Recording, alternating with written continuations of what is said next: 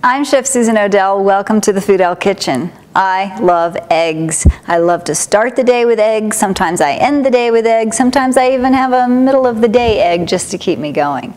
We're going to look today at how to soft boil eggs, hard boiled eggs, and scramble eggs. It's a great way to get a good load of protein, and it's also a good way to use up some of the leftovers that are in your refrigerator.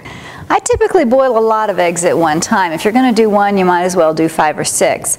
I put them in an empty pan, and then I'm going to fill water in the pan, cold water, to about 1 inch above the eggs.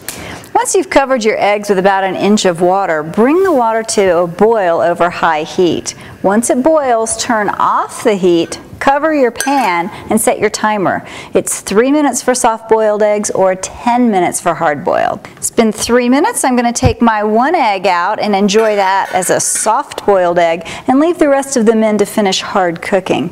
If you find that 3 minutes makes it a little too hard for your taste, you prefer it runnier, try 2.5 the next time. And if you like it even runnier, try 2 minutes.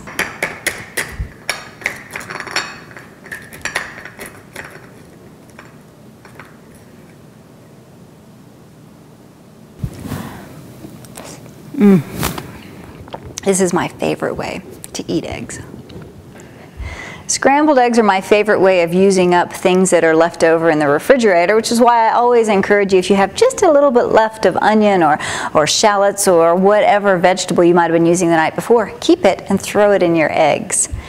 I always like to cook my scrambled eggs in a non-stick pan. It just makes life a lot easier. I start with a little olive oil. You can use butter if you prefer, or canola oil.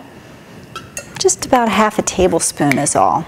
And then you always add your uncooked vegetables first before you add your eggs. So in this case, I've got some nice chopped mushrooms, pretty small, and some shallots. These I used in a salad dressing last night, but I just happen to have some leftovers. Let's add them to the pan.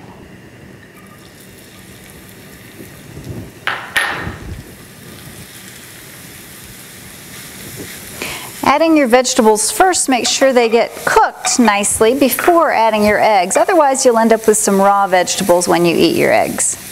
So just a small point, whenever you crack eggs, crack it on a flat surface rather than on the side of your bowl. It tends to crack much more evenly that way.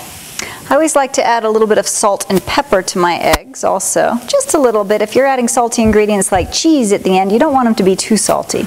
I just give them a little whisk, just enough to break up the yolk. Now that my vegetables are nicely cooked and my onion is soft and my mushrooms are smelling absolutely delicious, I'm just going to add this directly to the pan. Give it a little stir. The key to making a nice scrambled egg is to not cook it over too high of a heat. Keep it gentle, take a little longer to cook it, and then you won't get that big, that hard crust that sometimes develops around the edge of your pan. So just keep the heat low. So if you like adding cheese to your eggs, your scrambled eggs, always add it at the end. Cheese really shouldn't cook, it just needs to melt. This is Asiago cheese that I had grated in the refrigerator, ready to go. You can use cheddar or anything else you like. Stir it in, turn off the heat, taste it, see if it needs a little more salt and pepper, and serve. I strongly encourage you to incorporate eggs into your diet. They're inexpensive and they pack a huge punch as far as protein and vitamins and minerals are concerned.